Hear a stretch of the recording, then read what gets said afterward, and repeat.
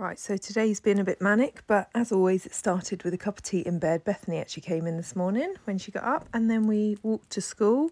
Finney rode his bike today, and then got back and had my usual vanilla latte for breakfast. What a lovely day. Hung the washing out, had a prawn cocktail and lettuce wrap with a carb-light wrap. This is just the best thing ever. Then I sat in the sun and had a little saurine and more water. I did a lot of my calls actually in the sun, which was lovely this afternoon.